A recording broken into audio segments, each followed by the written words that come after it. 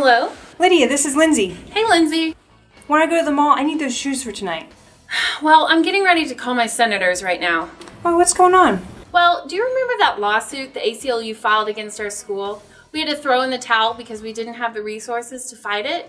Yeah, that's a shame. Well, part of the problem is that there aren't enough judges to handle the caseload. Yet liberal senators give in to special interest groups and block judicial appointments. There were vacancies before the president was in office that still haven't been filled. So typical.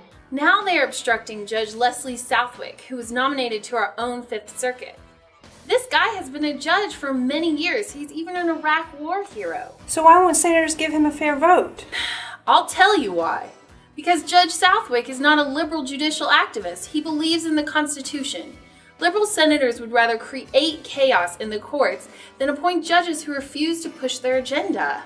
Unbelievable. I had no idea. Well, now you know. What are you going to do about it? I'm calling my senators and asking them to give Judge Southwick a fair vote. But then I'm calling you back because I really need those shoes for tonight.